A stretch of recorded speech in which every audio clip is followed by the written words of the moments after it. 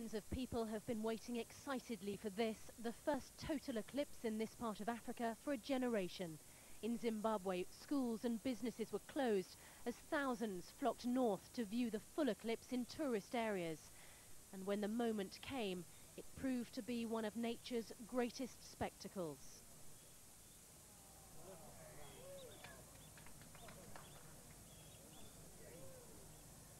Totality lasted for 3 minutes to the soundtrack of wildlife, and then, as if someone had touched a dimmer switch, the light crept back and the temperature warmed up once again.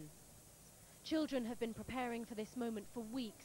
Lack of affordable eye protection has raised concerns that locals may suffer damage to their eyes.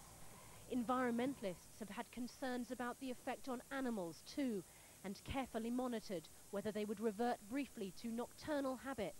Obviously the time period was very brief, so they wouldn't have time to go through the whole motions of a warthog running back to their holes, hyena coming out of their dens. But we believe that we will have been able to pick up increased vigilance, which animals will obviously adopt during that time of the day when there is a very highly increased predator risk. This was the first solar eclipse of the new millennium, a unique and spectacular event one observer said was one of the greatest days of their life. Susanna Reid, BBC News. Think of the final frontier in space, and in a few months' time, Leicester will be one of the words that springs immediately to mind.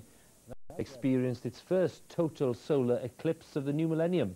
The spectacular event began over the Atlantic Ocean and then moved eastwards over Angola, Zambia, Zimbabwe, Mozambique and the island of Madagascar. Tens of thousands of people joined scientists to watch the darkness descend, and Zambia declared a national holiday.